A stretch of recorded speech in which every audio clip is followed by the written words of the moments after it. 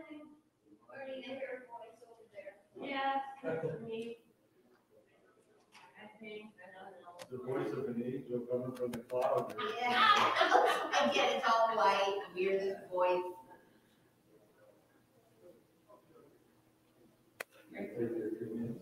No, are we supposed to? No, that's for others that prefer to, we're still doing it up at the altar.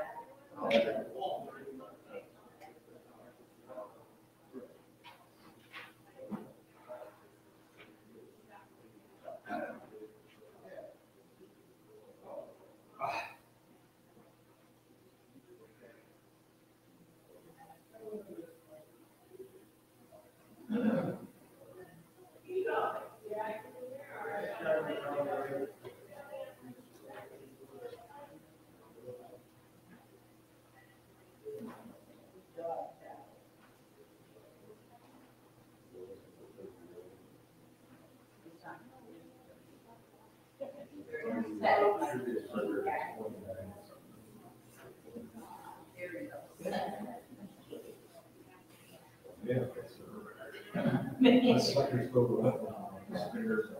Everything he's over. Even in those, Edmund, Jeff, You know what, one day, they're cheap like little fish. Yeah. You see those? yeah, they were. They kind of green, Yeah. yellow, whatever, you got that whole day down. Oh. None of the rest of that. And we tried a lot of cats on Every day.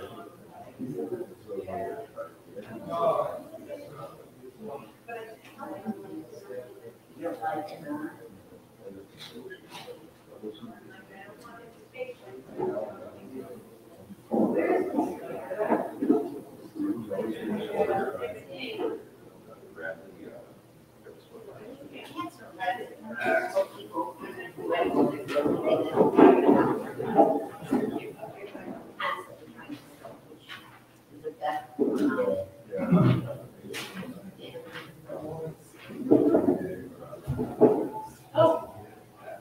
Happy birthday.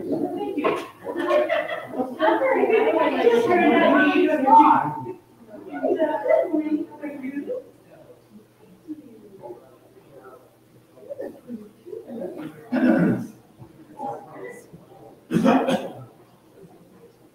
Happy birthday, lady. Oh, thank you. How'd you find that? Oh, it's in the newsletter, yeah?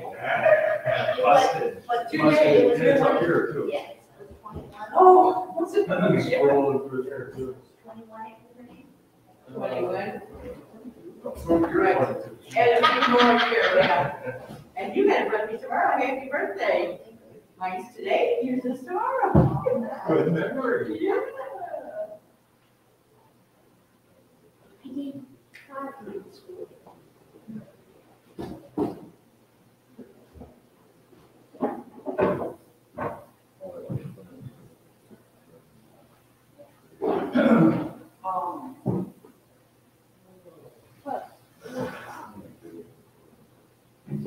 Ready to get started, people?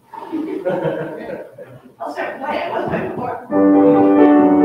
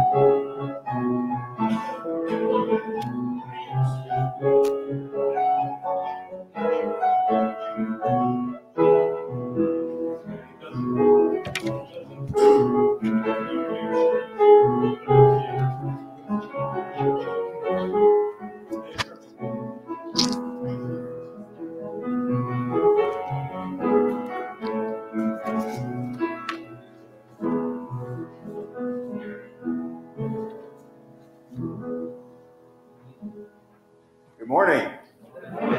This is the day that the Lord has made. Hallelujah. It's great to have the sunshine.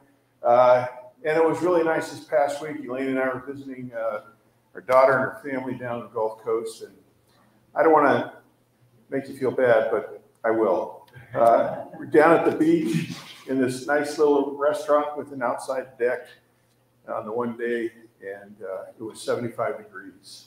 And it was the same week when you guys were suffering through the cold temperatures. And then we timed it perfectly coming back, because when we left Pensacola yesterday, it had dropped into the 30s down there. We got home and it was like 42, 43 degrees. So our timing was just perfect. So I'm completely gloating this morning about the timing of that little trip. So good to be back with you. And anyway, let's get going here. This morning, we're talking about the psalm appointed for today, and where the psalmist says, "Blessed are those who fear the Lord." And we're looking at this word blessing or blessedness. And how do we have blessedness in our lives? And we're going to be looking at our appointed scripture readings and figuring out with the Lord's word what it means to be blessed, truly blessed. And too often in the world, we get confused. People in the world get confused about what brings happiness, blessing, fulfillment.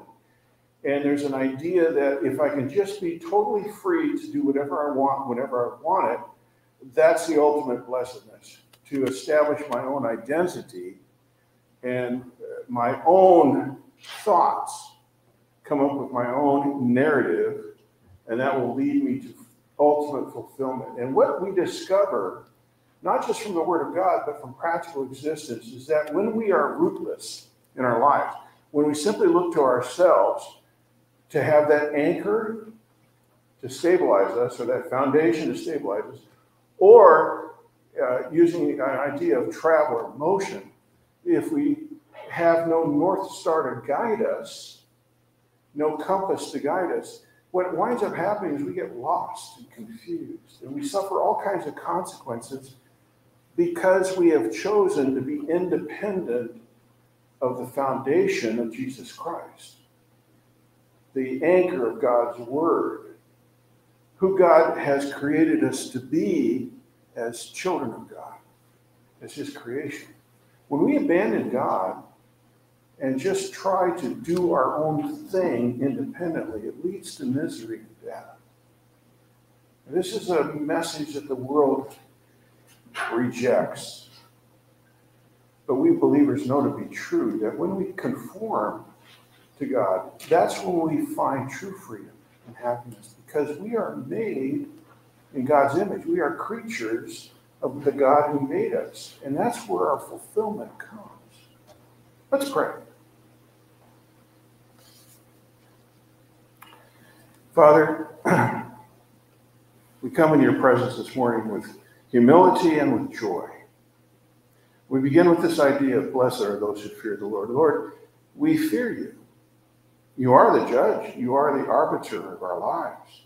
We are accountable to you because you made us. But Lord, part of this fear of you is this deep respect we have for you. This idea that we worship you because ultimately fear leads us to your love. Expressed in Jesus Christ, in his crucifixion and his resurrection, and the Holy Spirit that he gives us, that you give us, to fill us with your power and grace and life, to live. When we discover you your will and your grace, then we discover true life and purpose and peace. Lord, thank you for your great love.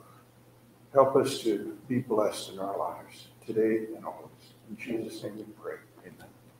Please stand for opening praise song. I will delight in the law of the Lord.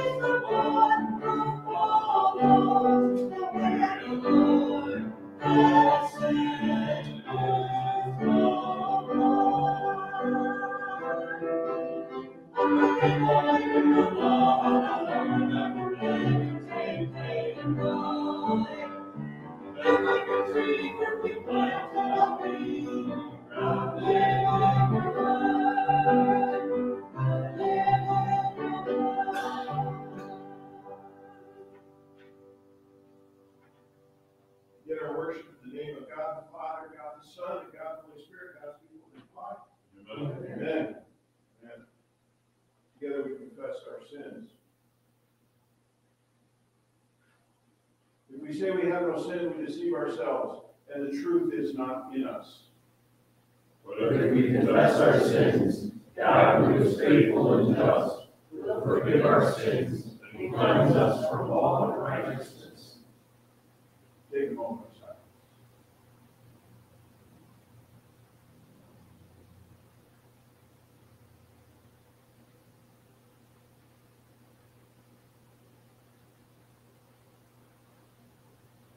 Let us then confess our sins to God our Father. Most merciful God, we confess that we are by nature sinful and unruly. We have sinned against you in thought, word, and deed, by what we have done and by what we have left undone. We have not loved you with our whole heart. We have not loved our neighbors as ourselves. We justly deserve your present and eternal punishment. For the sake of your Son, Jesus Christ, have mercy on us, forgive us, renew us, and lead us, so that we may delight in your will and walk in your ways to the glory of your holy name. Amen. Almighty God, in his mercy, has given his Son to die for you, and for his sake forgives you all your sins. As a called and ordained servant of the Word, I therefore forgive you all your sins in the name of the Father, and of the Son, and of the Holy Spirit. Together we confess our faith with the words of the Nicene Creed. I believe in one God, the Father Almighty, maker of heaven and earth, and of all things visible and invisible, and in one Lord Jesus Christ, the only begotten Son of God, begotten of his Father before all worlds, God of God, light of light, very God, begotten, not made, being of one substance with the Father, by whom all things were made, who for us men and our salvation came down from heaven, and was incarnate by the Holy Spirit of the Virgin Mary, made man, and was crucified also for us under Pontius Pilate. He suffered and was buried, and the third day he rose again according to the Scriptures, and ascended into heaven, and sits at the right hand of the Father. And he will come again with glory to judge both the living and the dead, whose kingdom will have no end. And I believe in the Holy Spirit, the Lord and giver of life, who proceeds from the Father and the Son, who with the Father and the Son together is worshipped and glorified, who spoke by the prophets. And I believe in one holy Christian and apostolic church. I acknowledge one baptism for the remission of sins, and I look for the resurrection of the dead and the life of the world to come. Amen. Our appointed psalm for today is Psalm 112. We read this responsibly together. Praise the Lord. Blessed are those who fear the Lord, who find great delight in his commands. Their children will be mighty in the land. The generation of the upright will be blessed. Wealth and riches are in their houses, and their righteousness endures forever. Even in darkness, light dawns for the upright, for those who are gracious and compassionate and righteous. Good will come to those who are generous and lend freely, who conduct their affairs with justice. Surely the righteous will never be shaken. They will be remembered forever. They will have no fear of bad news. Their hearts are steadfast, trusting in the Lord. Their hearts are secure. They will have no fear. In the end, they will look in triumph on their foes. They have freely scattered their gifts to the poor. Their righteousness endures forever. Their horn will be lifted high and high. Please be seated.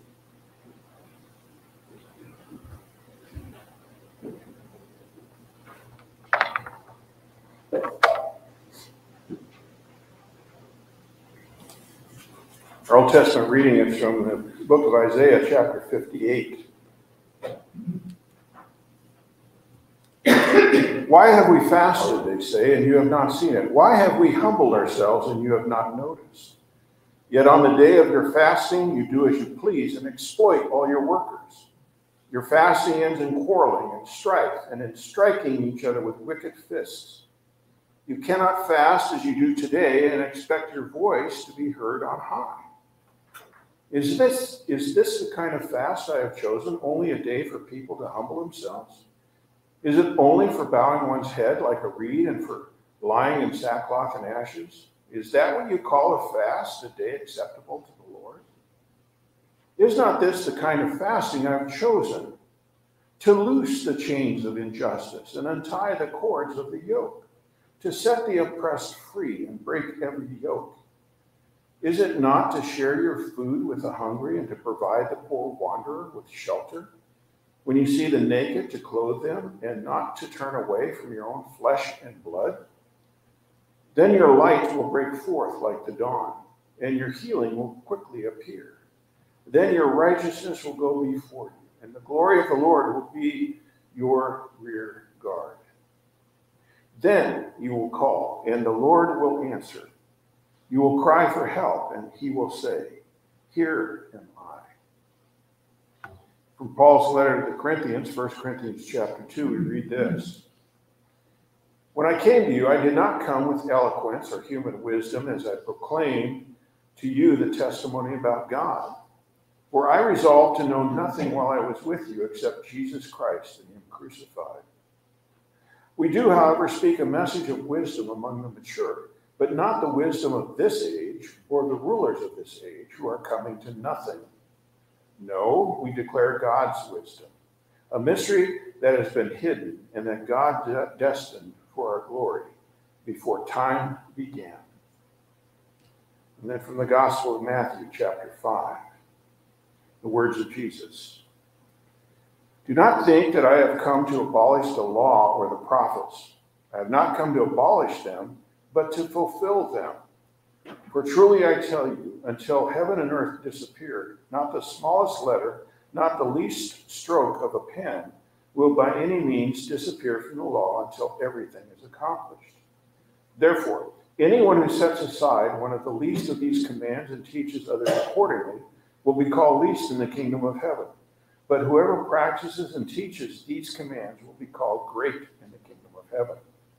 For I tell you that unless your righteousness surpasses that of the Pharisees and the teachers of the law, you will certainly not enter the kingdom of heaven. We join together with our message song, Great Hope.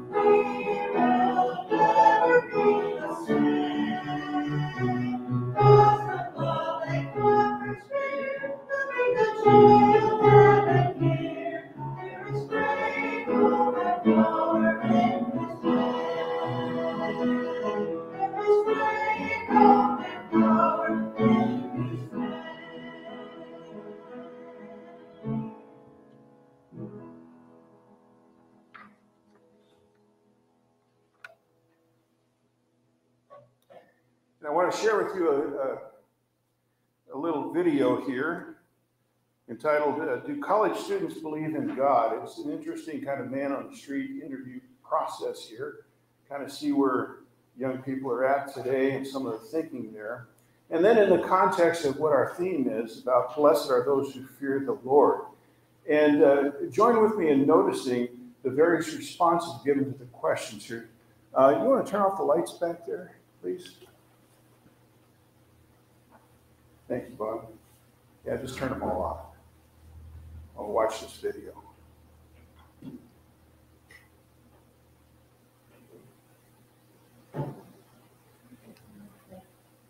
What's up, guys? This is Will Witt with PragerU. Today we're at Arizona State University and we're going to be asking people if they believe in God, if they're happy, and if their lives would be better with religion in it. Let's do it. Are you happy with your life? I think that's a hard question to answer. Overall, yes. Okay, good. Yeah, I guess. Do you believe in God? Probably not. I'm agnostic, so I mean, I'm open to the idea of God. Do you think that your life would be better with God or religion in it? No, I don't think so. It's hard to say, but I think I'm good right now. No. Would you consider your life happy? Are you happy with your life? Yeah, I'm totally happy. Do you believe in God? I do believe in God.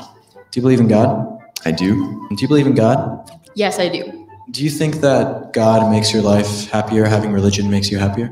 Definitely, I'd say so. Why is that?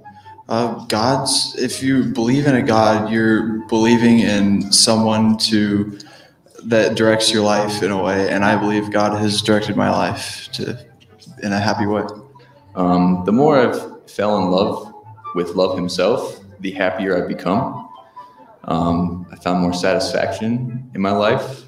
Religion is the best way to access that set of values. That's what makes our country so great. We were built off of Judeo-Christian values. You know, my faith has been one thing that's been more constant than anything else in my life. Do you think if atheists believed in God, they would be happier?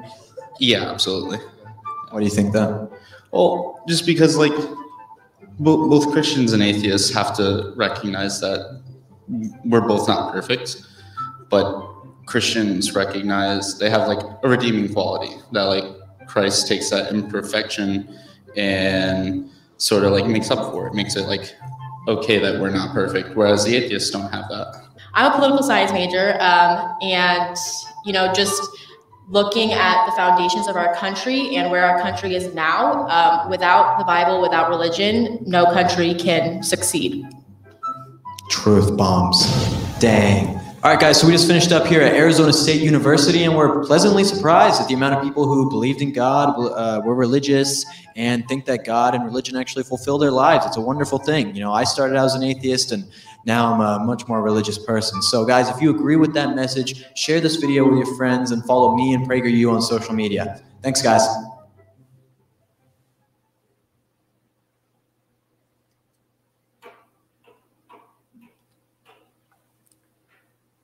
I found this very interesting. Let's see, Bob, did you get these ones too? Thank you. Yeah. Did you see it like I saw it with the interviews of those young people? Did you notice, as I noticed, the difference in the assurance and the confidence level and a sense of purpose, direction, and meaning with the kids who said that they believe in God and those who either did not believe or didn't know? The ones who did not know, the agnostics or the atheists who reject the idea of God or God's rule, I guess you might say, God's place in our lives, did you detect, as I did, the rootlessness there? The lack of, again, what I was talking about at the beginning of the service, the lack of an anchor in life or a foundation in life that stabilizes a person in their life, but also the lack of a North Star or a compass to direct life. Do you notice the difference there between those who believe in God and those who question or deny his existence in their lives? It's plain to me. And it makes sense. If you don't know where you're going, you're probably not going to get there. If you don't have an engine with the right fuel or the engine itself, how can you motor along in life? If you don't have that compass, you're lost. If you don't have that foundation, everything's unstable and nothing is sure. It's common sense. It really is. And we see it in these interviews here. What are you? Which person are you? I believe, obviously, I think it's a reasonable conclusion, by the fact of your very presence here, that you believe in God and are open to his direction. But we know that according to each one of us in our sin nature, we all have a rebellion against God in our own way. There are certain things we don't want to listen to when God's word speaks to us plainly about something because we prefer doing things our own way, the way we want, when we want it. Each one of us struggles with temptation or questions God in our troubles and trials. So we ask the question, where are you at here this morning? And let's bring in the Word of God and what God has to say from his Word, from our Scripture readings. And we begin with, of course, the psalm that we read. Blessed are those who fear the Lord. And I invite you to follow along with the outline of the message here. We begin with this idea that we recognize God's proper place. Blessed are those who fear the Lord, as the psalmist says, which means exactly what it says, that we do fear him, but it doesn't stop there, and that doesn't completely define the message. But it's a good starting point to realize that he is judge, and we are accountable to him for what we believe and what we do or fail to do. That we take him seriously, knowing that he made us. We are not our own. We are created by him, and then also further, we are redeemed by the blood of Jesus, his son. So we're accountable both for his law and also for the good news of his son, Jesus, who died for us. And when we, in a sense, take off our hats and bow before him, recognizing these things, that is the fearing of the Lord. Well, number one, this next step here in this journey for this morning with our North Star of God's Word, with the compass of God's Word. The prophet Isaiah says, blessed are the authentic. The authentic. He doesn't use that word, but I was trying to look for a word that summarizes what Isaiah is saying here. And that's the word I came up with. And it is a kind of a popular idea, including in leadership training in the secular business world, that we are authentic as people. It means being true to oneself. I looked at an article when I was thinking about this word authentic, and I found this article online. It was posted by Psychology Today back in 2019. And in the title of the article, it says, what does it mean to be authentic? And the subtitle, what leadership experience and research can teach us about authenticity. And I'm not going to read the whole article. It's too long for that. You can find it online. What does it mean to be authentic by Psychology Today? But I will kind of give you the introduction here. Bill George, the former CEO of Medtronic, often speaks of climbing the corporate ladder early in his career at Honeywell and becoming disillusioned with himself. He mentions wearing cufflinks to try and impress the board of directors. He recalls, one day I'm driving home. It's a beautiful day. I looked in the mirror and I'm miserable. I don't like the businesses I'm in. I'm not passionate about that. But most importantly, I don't like myself. George was acting inauthentically to impress others and had a personal transformation which led him to switch industries and begin acting in a way that felt more congruent with his true self. Notably, in George's retelling of the transformation, it was sparked by looking in a mirror, which presumably heightens one's consciousness of the self. George would eventually move on to Medtronic and write several books about authentic leadership. He would also help develop a course called Authentic Leadership, which is a central course on leadership at Harvard Business School. Now, I think that's a good journey that he was on, to realize that he needed to be true to himself and not just do things to impress others or to woo others or for money or for fame, but that he had to identify who truly was. So I would agree with that. But the Christian view of authenticity goes deeper than that. And there is a distinction between Christian authenticity and human authenticity that leaves out the idea of God. Isaiah the prophet, he talks about true authenticity when he's talking about the hypocrisy of the people of Israel and their leaders who would observe outward religious forms or ceremonies or rituals, but really deny the substance of what that would mean. In other words, they would fast on the one hand and give this aspect of piety out there to the world, but then on the other hand would abuse their workers by not being fair with them, or they would engage in all kinds of conflict and fighting because they wanted their own selfish way and ideas to prevail at the expense of true love the followers of God should have.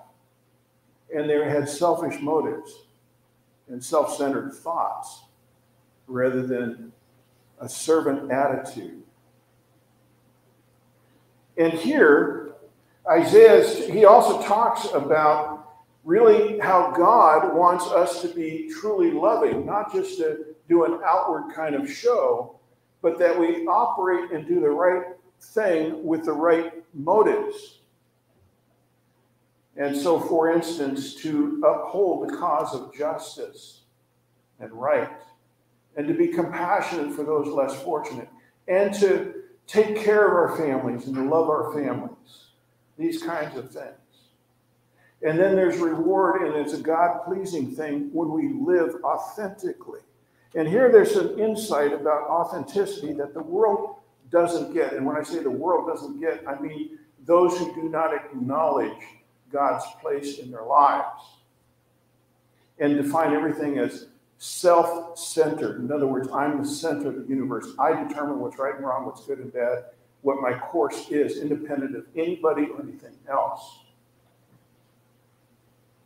And here there is a difference between human authenticity and godly authenticity that Isaiah is really pointing out.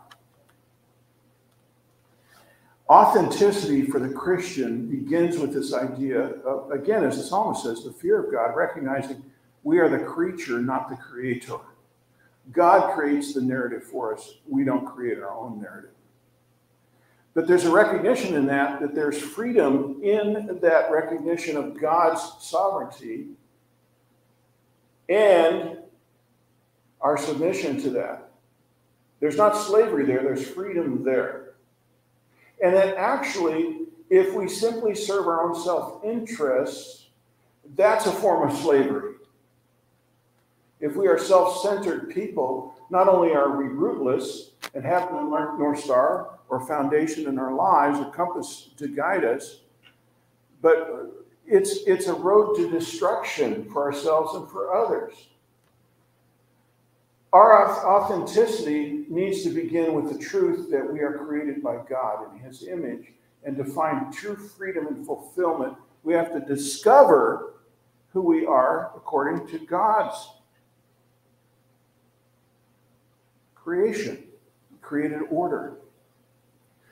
I can think of no more compelling illustration of the distinction here than what we see today in this sexual movement, where nowadays things are happening that we would not have conceived of having happened even as recently as 10 or 20 years ago, where people now are saying, you know, your birth identity, your birth sex is not what defines you in your sexual nature. You choose what that nature is, apart from your biological sex. And this is good and right. It's a finger shoved in the eye of God, saying that God has no right to determine by our natural birth who we are. Now, where does this journey lead? Well, we see the results of this already. And the destruction of marriage and family, of children even. A child is no more able to determine sexual identity and choosing to have a surgical procedure done than handling a gun that's loaded. A child needs to be trained up in who he or she is according to the creation that God has put in place.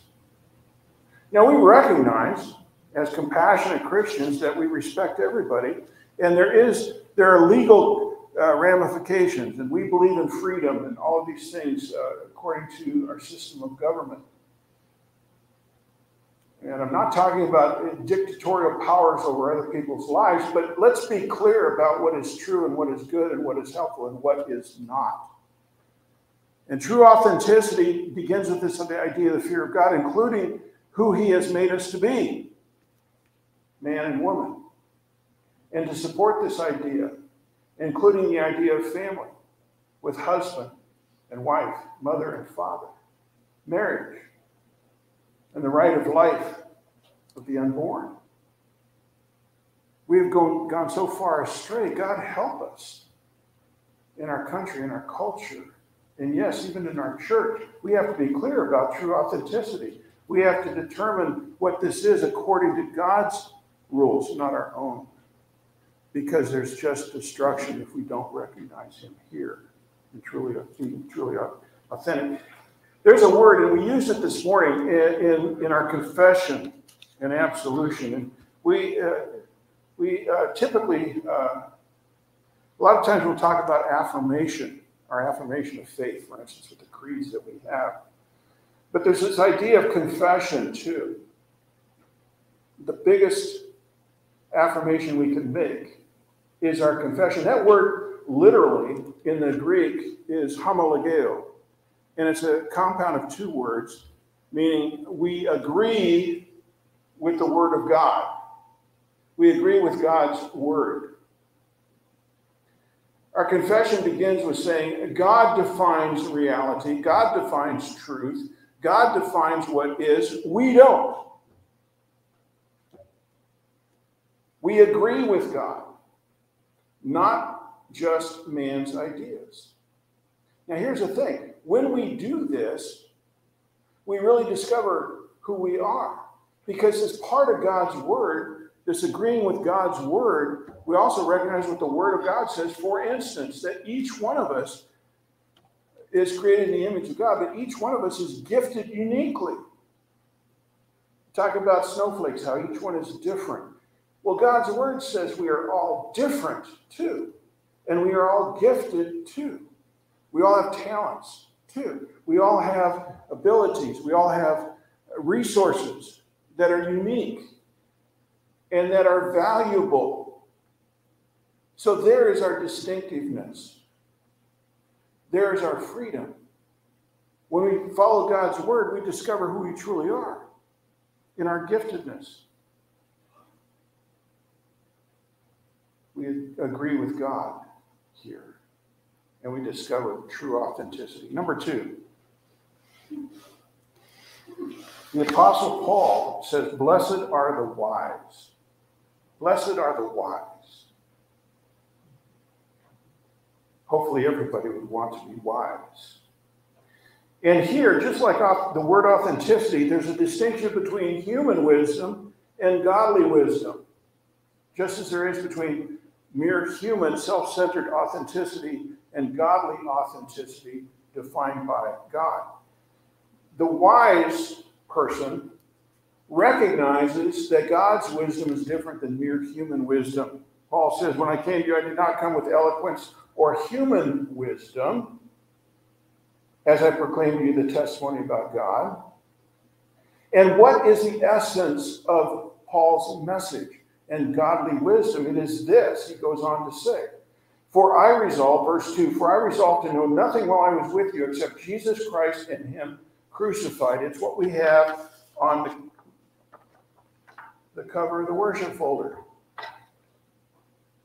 Jesus Christ crucified.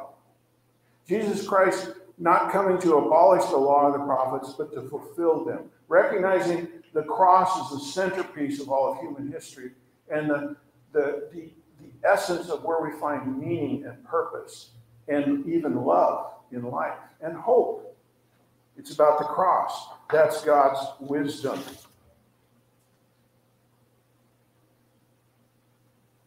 And Paul contrasts this wisdom, this godly wisdom, with the wisdom of what he calls this age, or of the rulers of this age who are coming to nothing.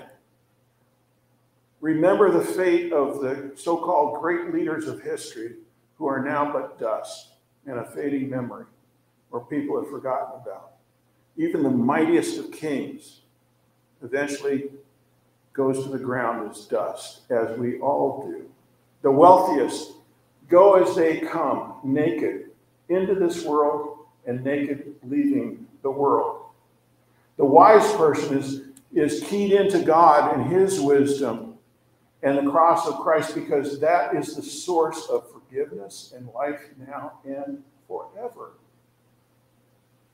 Again, we draw the distinction between human and godly wisdom. And finally, number 3. Jesus says, blessed are the righteous. In our gospel reading from Matthew, he talks about righteousness. And here he rightfully contradicts what the accusation was at the time, that he was there to overthrow the law and the prophets, that he was violating the law of God, for instance, when he allowed his disciples to eat with unwashed hands or to eat on the Sabbath. He was accused of blasphemy when he indicated that he was the Son of God. So he's accused of violating the law and the prophets. But we examine these things in the light of God's word and truth and fact. Indeed, Jesus could not commit blasphemy because he was, in fact, and is, in fact, the Son of God. The only determination we need to make is that claim true? And based upon, again, the law and the prophets, a reasonable conclusion is that Jesus fulfilled the law that we have all failed to keep. And Jesus is the fulfillment of the messianic promises of the Old Testament. If you just read this, just plain words. Elaine, my wife, was just reading this past week in the Old Testament book of Zechariah, and how it's pointing so specifically, hundreds of years before the fact, of Jesus and his ministry and his life. And it's obvious. You read Isaiah 52 or 53. We showed video before of that, of men on the street interviews in Israel, the nation of Israel, and reading from Isaiah 52 and 53. And then the question, who is this talking about? And the person on the street saying, well, it sounds like Jesus. Well, yes. Well, again, there's a contrast here. And there's a clear understanding we need to have. Jesus didn't come to abolish the law and the prophets, but to fulfill them. They were intended, the law and the prophets, to point to Jesus, not at anything else, especially not just to themselves, but to the one who was to come.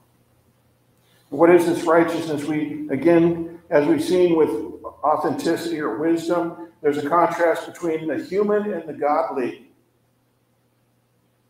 There's a contrast between human righteousness and godly righteousness. And first of all, we recognize what the theologians call active righteousness. It means doing the right thing. But we know the truth that so often we haven't done the right thing. We failed to do what we should do, and we've done the things we should not do. And this idea of righteousness as being merely a human endeavor to earn heaven or to earn our place, that falls short of what God requires, which is perfection. We cannot climb a ladder to heaven. God had to come down to us in the person of Jesus. And that's where passive righteousness comes. Righteousness of that kind is what saves. Righteousness of that kind is what gives us love, which shows us that there is love, that God loves us. We love him because he first loved us, and the proof of it is the cross of Jesus. That's where that righteousness really comes from. Well,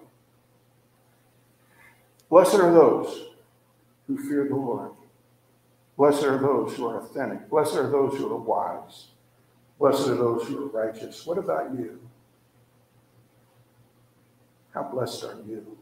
In Jesus, we are truly blessed. We continue with the prayers of God's people.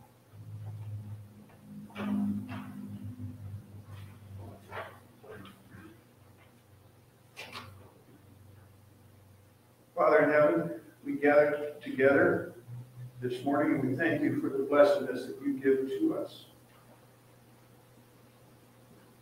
We thank you, Lord, that in our journey of self-discovery, we have that when we discover our relationship with you and your Son, Jesus. We thank you, Lord, for the Holy Spirit that we have in our hearts that gives us the power to believe, the power to do what you call us to do and to be. Lord, we do delight in your law. We delight in the gospel of Jesus Christ. Lord, we pray your continued guidance in our lives. Lord, we give you thanks this morning. Continued prayers about how you are leading this congregation here. We pray your will be done in the future in this exciting time. Lord, we pray for our poor hurting world. We pray, Lord, for the troubles that we see in so many different ways in the world. Lord, we pray for your peace, for good leadership in the world. We pray for that you would restrain the hand of evil and support the good in the world. We pray for those who have been victimized by violence or victimized by other circumstances. Lord, we pray for Barb and Jerry. We pray for Dottie, Stephen, Greg, Julie, Trish, Mary, Shirley, Nicholas, Jeff, Jean, Joan, Steve, and Mary. Lord, we pray for comfort for the Bill Schaefer family.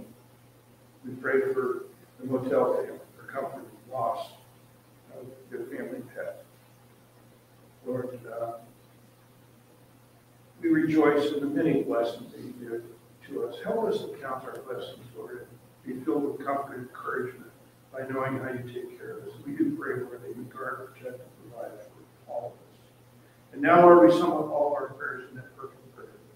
Our Father, who art in heaven, hallowed be thy name. Thy kingdom come, thy will be done, on earth as it is in heaven. Give us this day our daily bread, and forgive us our trespasses, as we forgive those who trespass against us. And lead us not into temptation, but deliver us from evil. For thine is the kingdom, and the power, and the glory forever. Amen. We join in our communion song, Jesus, your blood and righteousness.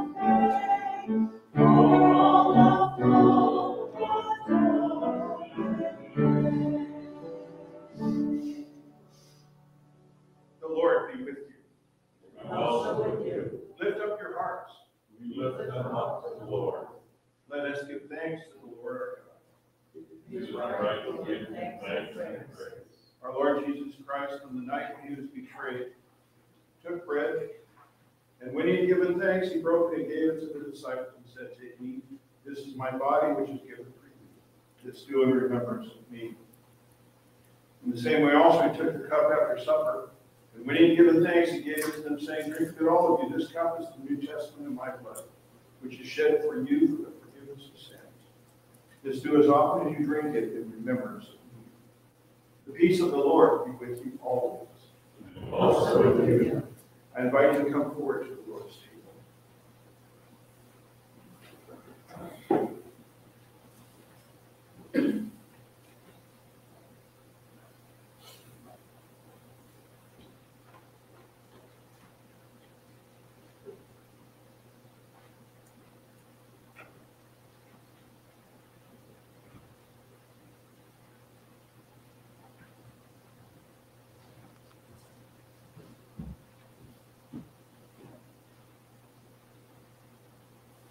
Welcome to the Lord's table.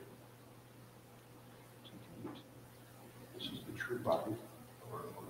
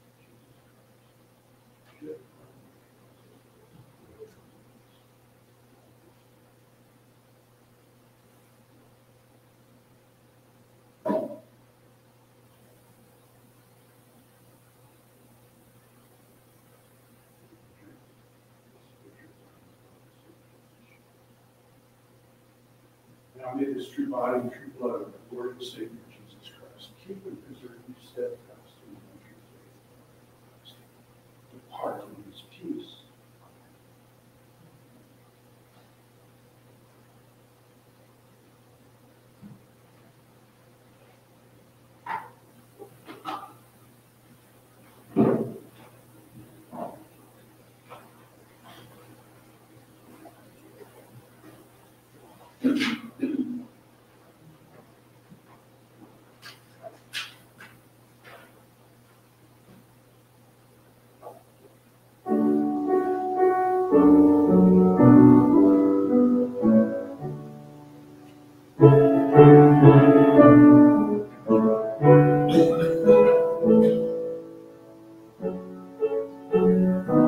Welcome to the Lord's Table. Take it easy.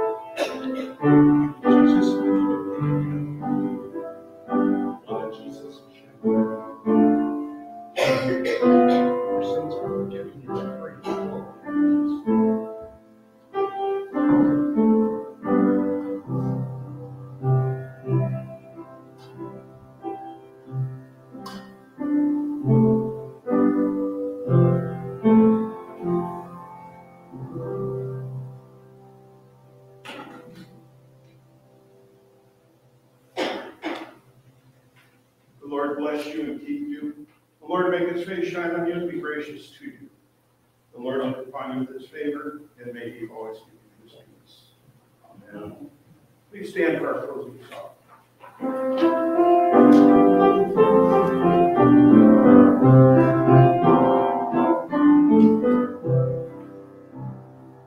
I'm going to walk as a child of light. I'm going to follow Jesus. That's at the stars the star of my life is Jesus. There is no purpose at all. The night and the day are all provide. The man is the light of the city of God, shining my heart, my Jesus. I want to see the brightness of God. I want to walk at Jesus. There's enough righteousness shine on my path and show me the way to the Father. In him there is no darkness at all. The night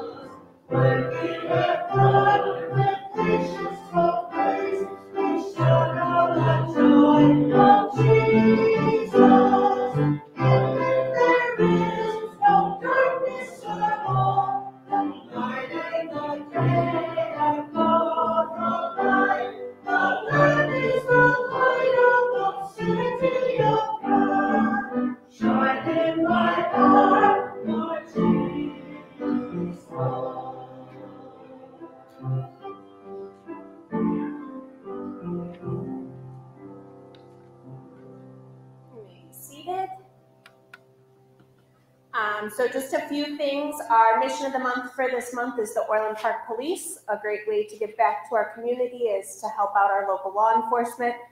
They actually even came here on Tuesday to help me. Our alarm went off a couple of times, and just to make sure that the building was safe and secure, they came and walked through it before I even came into the building. And then they were here on Wednesday too, morning checking. So just a great way to give back to our community is by helping our local law enforcement. So we will be collecting donations for them all month long. The transition team, Pastor Dublinsky has received his call papers. We already had one meeting with him, and we will have another one tomorrow night, just to kind of go over any of his questions and concerns and help him out. He will actually be coming on February 19th. And we will be having a potluck for him. So if you can come, please let us know that you're coming. And then if you can bring anything, there's a sign-up sheet to put what you would be bringing. He's working out a possibility of being able to do the sermon if he can get somebody to fill in for his church. But otherwise, he will definitely still be here for the potluck. We will be having our Easter egg hunt on March 26th. It's a Sunday right after service. And we already have 4 people signed up for that. So, and we've had a lot of families ask about VBS. So we've already put our little blaster out there for VBS. I'm planning a preschool open house in April. That way we can pass out flyers to the families who come for the Easter egg hunt. And I do have some garbage in the other room. If people can help me bring out, I had to deconstruct the igloo. We're going back to prehistoric times now. So if people can help me bring some, I know it's not all going to fit in the dumpster this week. We'll just keep making trips. And then lastly, today is Anita's birthday and Dolores' birthday is tomorrow, right? Yeah. So if we could sing happy birthday to them. Happy birthday to you. Happy birthday to you. Happy birthday, dear Dolores and Anita. Happy birthday to you. God's blessings to you. God's blessings to you. God's blessings to Dolores and Anita.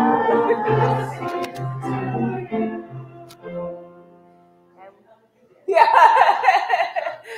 And with that, if you can wave to the camera, I will not be here next Sunday. We are celebrating Kyle's birthday party next Sunday. Unfortunately, that was the only day we could get. But thank you, Bev, for running the tech booth for me. And Bob, do you have anything else to add for transition? Okay. All right. Well, then, see you next. Well, enjoy next Sunday.